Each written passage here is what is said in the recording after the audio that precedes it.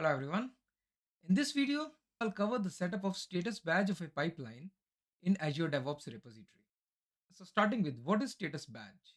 So it is a visual representation which displays the current status of the pipeline in your repository. And there are multiple benefits of using this status badge. So first of all, it provides more visibility so that the team which have access to your repository knows so what is the current status of your CI/CD pipeline. It provides more collaboration and the real-time updates so that the developer team who is developing the code knows when to connect with the developer team in case the pipeline failed. In short, it provides more visibility and transparency in the DevOps process so that multiple teams are aware about the current status or the real time updates of your Azure pipeline. So let's start with setting up this in lab. I'm logged into Azure DevOps now and I am in the project Demo DevOps. I have created one repository for this purpose. It's an empty repository.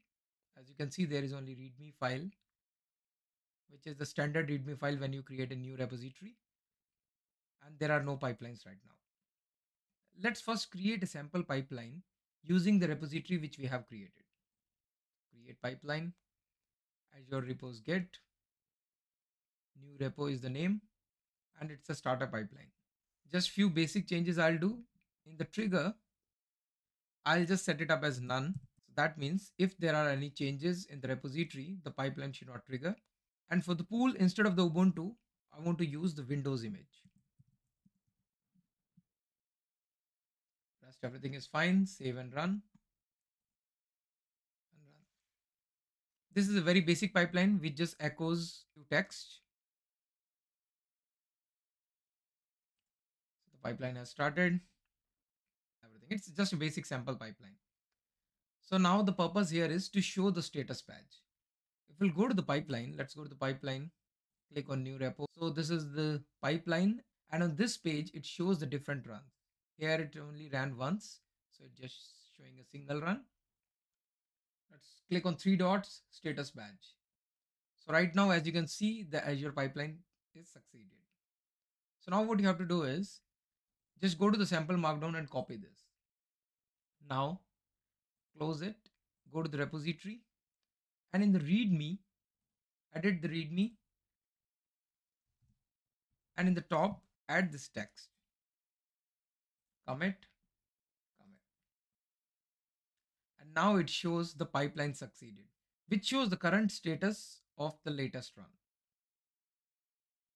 So let's go back to the pipeline and let's make some changes so that this pipeline should fail.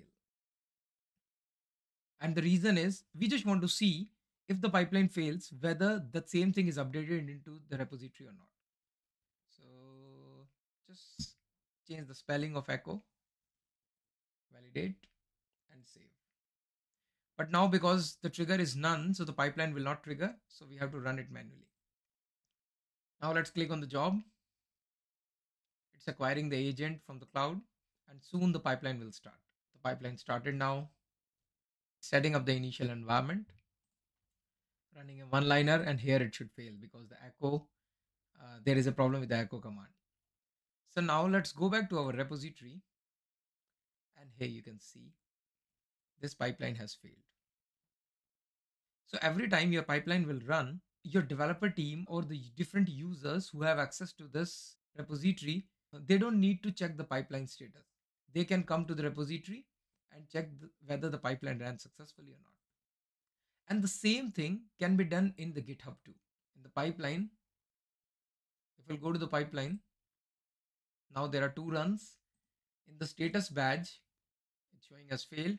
If we'll copy the sample markdown from here and paste the same way in the README file of the GitHub, it will work exactly the same way like it's working for Azure DevOps repo. So if you want your repositories to show this current status of your pipeline, then you can just quickly update them with the status badge. And that's all for this video. This was a very short video and I hope you liked it. Please like and subscribe. Thank you so much.